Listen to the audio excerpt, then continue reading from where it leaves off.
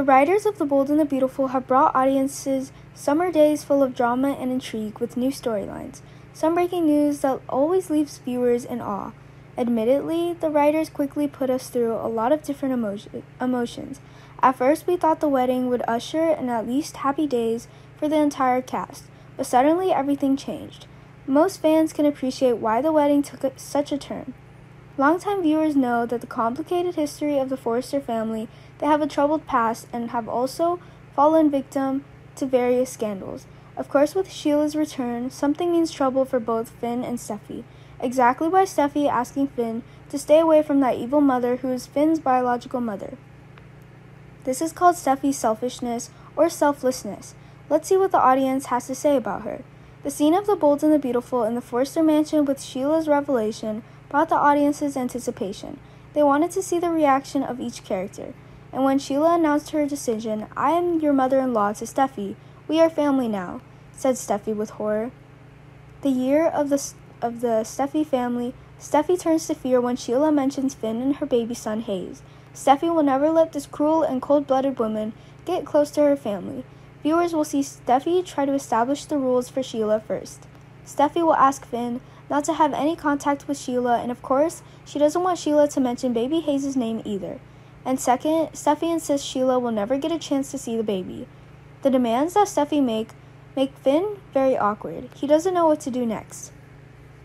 From Finn's point of view, the fact that Sheila introduced herself as his biological mother seemed reason to rejoice. Finn once shared that he really wanted to learn about his biological parents. Even though Finn just wanted to know about them, no one had told him about Sheila yet, and when Sheila appeared, Finn was surprised. And when Finn learns that Steffy has threatened Thomas and tried to kill Steffy's grandmother, he is understandably shocked. When Steffy wants to tell Finn that these things, she means that Sheila is a dangerous person. She's very cruel. Sheila caused a lot of pain to Steffy's family. As Finn tries to find a way to protect Sheila, Steffy tries to warn her husband.